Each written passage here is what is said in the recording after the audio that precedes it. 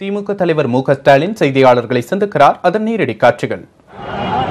அவருடைய மறைவுக்கு பிறகு இன்றைக்கு முதலமைச்சராக இருக்கக்கூடிய எடப்பாடி தலைமையில் இருக்கக்கூடிய இந்த ஆட்சியின் சார்பில் ஏறக்குறைய 7 வழக்குகள், அவதூறு வழக்குகள், மான நஷ்ட வழக்குகள் என் மீது போடப்பட்டிருக்கிறது.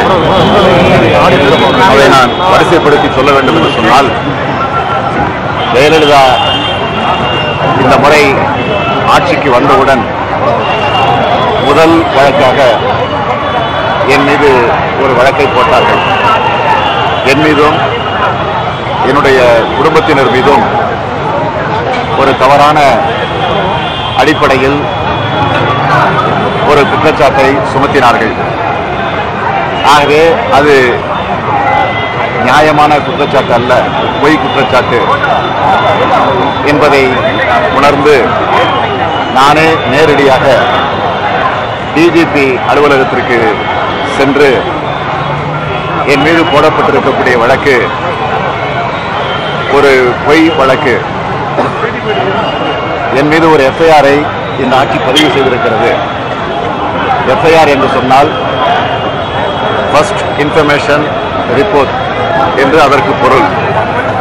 ஆனால் என் மீது போடப்பட்டிருக்கக்கூடிய இந்த வழக்கை பார்க்கிற போது, என் மீது பதிவு செய்யப்பட்டிருக்கக்கூடிய இந்த எஃப்ஐஆரை பார்க்கிற போது ஃப்ராட் இன்ஃபர்மேஷன் ரிப்போர்ட் என்று அன்றைக்கே நான் குறிப்பிட்டு சொன்னேன். ஆனால் அதற்காக ஒரு மான நஷ்ட வழக்கு என் மீது போடப்பட்டிருக்கிறது. இரண்டாவதாக, சம்பரம்பாக்கம் ஏரியை திறந்த காரணத்தால் சென்னை மாநகரம், காஞ்சிபுரம், திருவள்ளூர் போன்ற மாவட்டங்களில் நூற்றுக்கணக்கானோர் இறந்து போயிருக்கிறார்கள். அந்த வெள்ளத்தில் சிக்கி பல வீடுகள் பறிபோயிருக்கிறது. ஆகவே இதற்கெல்லாம் காரணம் இப்போது நடக்கக்கூடிய இந்த அதிமுக ஆட்சிதான் என்று நான் தெளிவாக எடுத்து சொன்னேன்.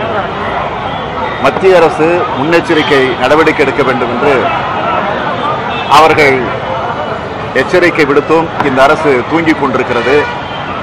அதனால்தான் இந்த பேராபத்து ஏற்பட்டிருக்கிறது என்று நான் தெளிவாக எடுத்து சொன்னேன். அதற்கு என் மீது வழக்கு போடப்பட்டது.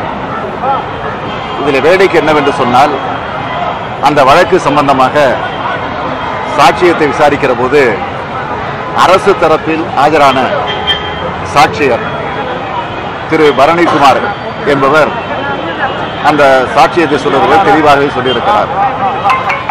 எதிர்க்கட்சி தலைவர் m.k.stalin அவர்கள் யாரையும் குறிப்பிட்டு சொல்லவில்லை. மத்திய அரசு தாக்கீது அனுப்பியிருக்கக்கூடிய எச்சரிக்கை தாக்கீது அனுப்பியிருப்பதைத்தான் அவர் தெளிவாக எடுத்துச் சொல்லியிருக்கிறார். வருவாய்த்துறை அமைச்சராக இருந்த உதயகுமார் அதை முறையாக முதலமைச்சர் ஜெயலலிதா அவரிடத்திலே சொல்லவில்லை. அதனால்தான் இந்த ஆபத்து ஏற்பட்டிருக்கிறது என்று மிக தெளிவாக சொல்லியிருக்கிறார். ஆக அந்த அடிப்படையில் என் மீது ஒரு மான நஷ்ட வழக்கு போடப்பட்டிருக்கிறது. அடுத்து, சென்னையில் காலரா நோய் பரவிய நேரத்தில் அம்மையார், முதலமைச்சராக இருக்கக்கூடிய அம்மையார் ஜெயலலிதா அவர்கள் வெக்கேஷன் டூர் போயிருக்கிறார் என்று நான் பேசிய பேச்சுக்கு ஒரு மான நஷ்ட வழக்கு.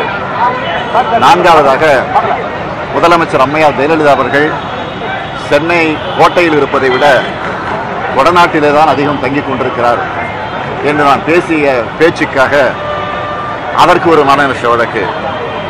அடுத்து ஐந்தாவதாக, சட்டமன்றத்தில் ஒரு பிரச்சனை, விவாதம் நடந்து கொண்டிருக்கிறது. என்ன விவாதம் என்று சொன்னால், மேட்டூர் அணையினுடைய நிலவரத்தை பற்றி விவாதம் நடந்து கொண்டிருக்கிற போது, அப்பொழுது அந்த துறையினுடைய அமைச்சர், இன்றைக்கு முதலமைச்சராக இருக்கக்கூடிய எடப்பாடி பழனிசாமி தான் பொதுப்பணித்துறை அமைச்சர். அவர் அதற்கு விளக்க சொல்லுகிற போது மில்லியன் கன அடி என்று சொல்ல வேண்டும், அதற்கு பதிலாக தவறுதலாக கன அடி என்று தவறுதலாக சொல்லிவிட்டார். இதை நாங்கள் சட்டமன்றத்தில் பேசிய நேரத்தில் எங்களுக்கு பேசுவதற்கான வாய்ப்பை மறுத்தார்கள்.